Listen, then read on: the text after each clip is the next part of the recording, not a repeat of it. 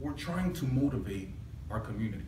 You know, times are difficult, times are confusing, and this is the time. This is the time we all need a little bit of motivation and a little push just to make it. Sometimes when we hear things from the outside world, you know, the way people tell us how we are, what to do, how to be, we listen to them, right? I mean, we actually listen to them and we follow what they want us to be. First, I'm gonna give you a background. Graduated with a master's and now I'm working on my PhD.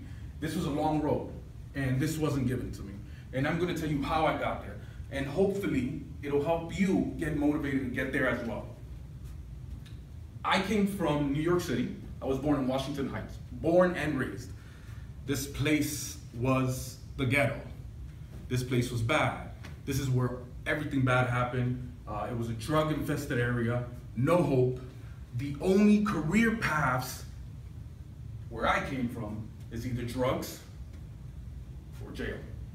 That's what I look forward to. And the reason I'm touching on this is because I was told in school that as a minority male, statistically, I would either be in jail or I would be dead by the time I was 18. And again, I believed it. I mean, I believed what they told me. I mean, these were my teachers, right? So, and I saw where I lived. So this is what I thought was my life. So I gave up. I gave up on life. I said, what do I need high school for if I am going to die at 18? So I dropped out of high school.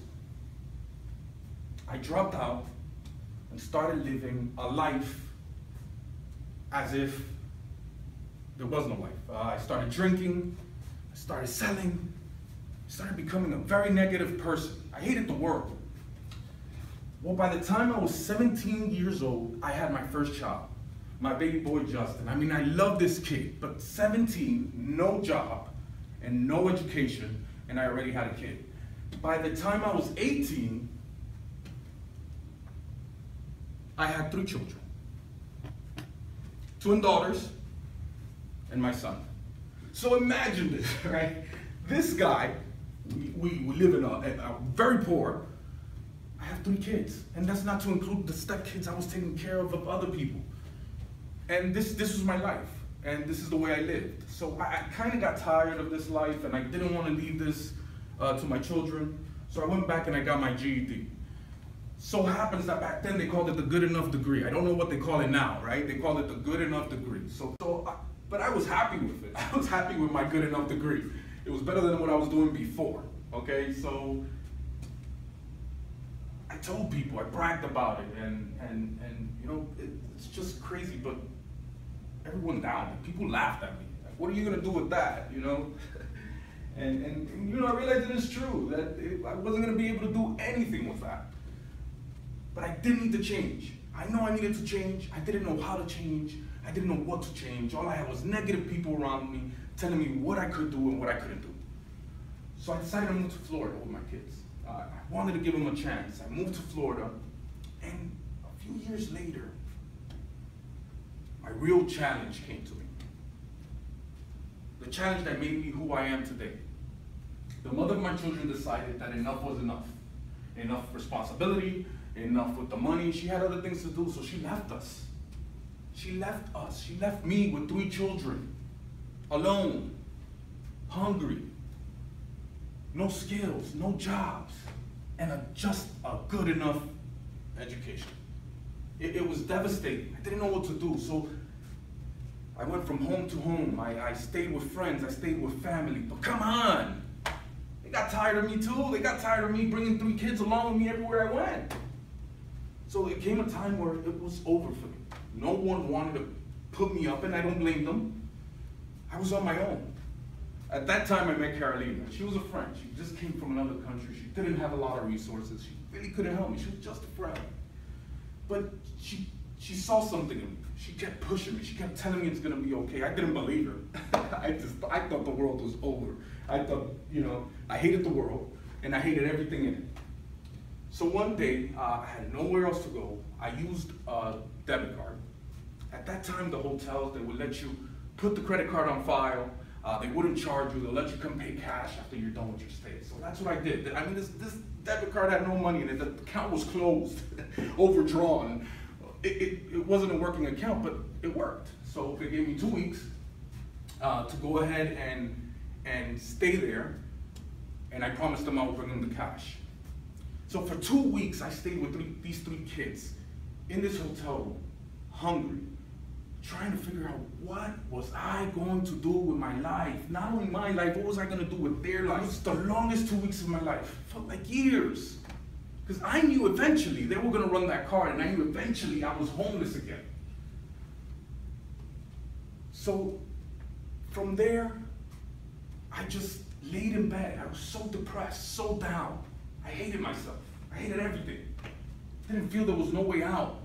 I remember I used to go downstairs to the payphone and call Carolina collect, crying, confused, telling her I needed this to be over. I didn't want to be here anymore. Didn't want to be here anymore. This life wasn't for me. So one day I had a bright idea. Well, I thought it was a bright idea, right? One day, it was nighttime. It was the day before I knew they were going to charge that fake card, or that card that with the account closed. And I sat there. Kids slept in the bed, and I sat there. We didn't eat for the day. I think we shared a plate of rice. And it just hit me. It hit me. I said, you know what? I have a great idea. I know how I'm going to get these kids out of this situation now. I'm going to go. It's time for me to check out of this world. Nobody wants me here anyway. Nobody cares. Nobody will probably even notice. But at least, if I'm gone, somebody will take these kids and take care of them. Because I don't want to be alone anymore. So that day, I opened the balcony. I was on the 5th floor. I opened the balcony door. I stepped to the edge. I looked over.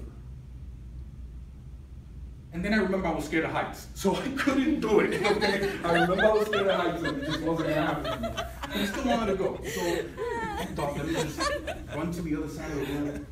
And I'll just run where I can't stop myself. So that's what I did. I can just remember as I stood at the back of the room and looked at that door. I can remember the shades blowing in the wind. It was a windy night. The night was crisp, and the shades were just blowing inside the room. And as I looked at that door, I don't know. It's just funny when you're in your problem. These ideas seemed like such a good idea.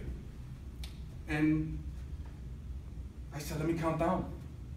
So I did. Count down from 5. Then I went to 4. Then I went to 3. By 2, I was getting excited. I was thinking, how am I going to look when I hit the floor? I'm thinking so many weird things, but it all seemed like a good idea. 2. 1. But something happened. Someone up there, whatever you believe in, didn't think it was my time. Because when I hit 1, and I was about to go, my daughter, which coincidentally, her name is Destiny, I don't know if that means anything, woke up. And she goes, Papi, in Spanish, that's Dad, come to bed. It happened. It just happened. It was over. My state of mind, my perspective changed. I realized, what am I doing? I'm looking at this whole thing wrong. Want to know why? You know why I was looking at it wrong? Because here I am thinking I'm alone in this world. I have no one that loves me. But yet there's 3 human beings laying in a bed that love me no matter what we're going through. I mean, we're traveling with 3 garbage bags of clothes. But they don't care. They don't care. They still love me. So I've been looking at this thing all wrong. I do have people that love me. In fact, even better than that, I have people that are going to wake up tomorrow waiting for me to take care of the situation. They're depending on me. It's not about me anymore. And it hit me. It was it. And at that very moment, I got tired of hearing it. I got tired of people telling me how I was going to make it. I got tired of people telling me when I was going to make it. I got tired of people telling me who I was. So I decided I will never, ever ask again if I will make it. I demand I'm going to make it. It is the only way. And from that day on, my life has changed. Now, don't get me wrong, things still happen. It's like they say, we're either in a mess, getting out of a mess, or stepping into a mess. This is still true. The difference is I see it different now. My perspective is different. I no longer see it as an impossible feat, but a challenge that I must break through. I no longer see it as something that's gonna pull me down, but something that's gonna push me up.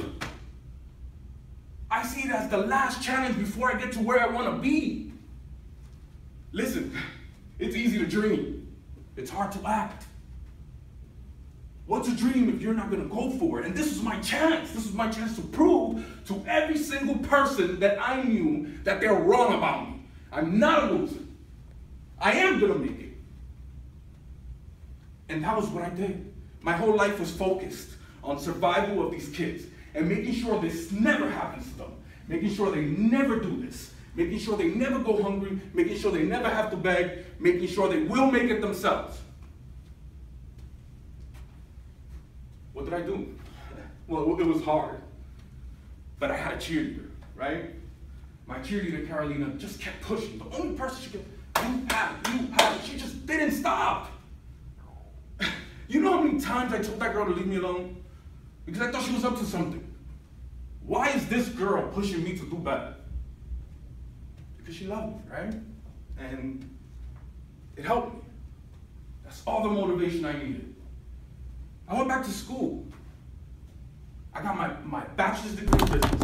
I got my master's degree in business. And I'm telling you right now, I'm 1 year away from finishing my PhD in business. I'm not playing, folks. This will never happen again. Hey guys, thank you for watching the video. If you want to hear a little bit more about the story, Tales of an Underdog, it's out on Amazon. Follow the links or visit my website at julioccaba.com. See kind of what I do. It was a long road. Hopefully it'll inspire you. Thank you again.